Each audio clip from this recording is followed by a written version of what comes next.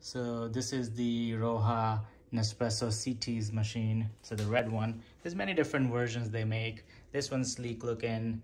Of course, they have, different designs, different sizes, depending on how much space you have. This one has a water tank in the back, so hides behind the machine.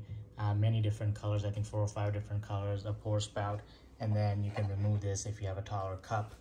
And there's a drip tray built into that cup right there. So it's a nice sleek machine. There's a holder for water here. We're gonna add water and see if we can brew a coffee.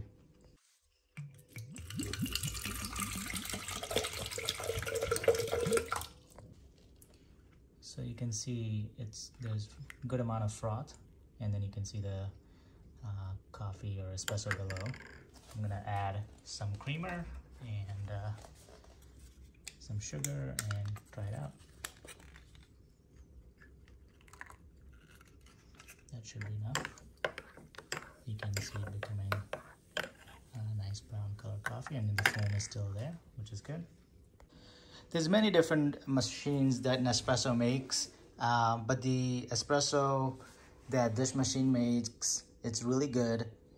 The pods, are from Nespresso, so I'm not sure if different pods give you a different flavor, but I'm sure the ones from Nespresso are probably some of the best.